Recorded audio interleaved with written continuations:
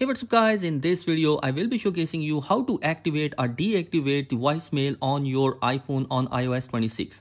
So let's get started. So the first thing you need to do is to open up your settings, scroll all the way down at the bottom where you see apps. Just tap on that, scroll a little bit further and you will find out an option called phone. Just tap on that. And in the phone setting, here you should see an option for live voicemail. So if you want live voicemail, by default it is going to be turned on. And of course, if you want it to deactivate, you can just toggle that off and that will go ahead and deactivate or disable or turn off your live voicemail.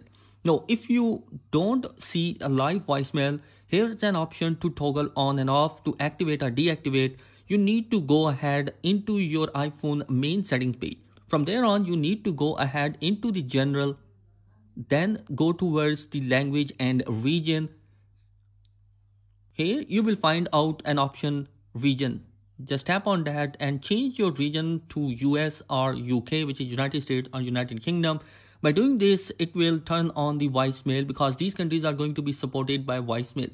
Some of the region are not going to be supported. So if you don't find any options of voicemail in your device, then your region is not supported with the voicemail. So guys, that is how you can activate or deactivate the voicemail on your device. I hope this video has helped you out in some way. Thanks for watching. Be sure to subscribe. Peace.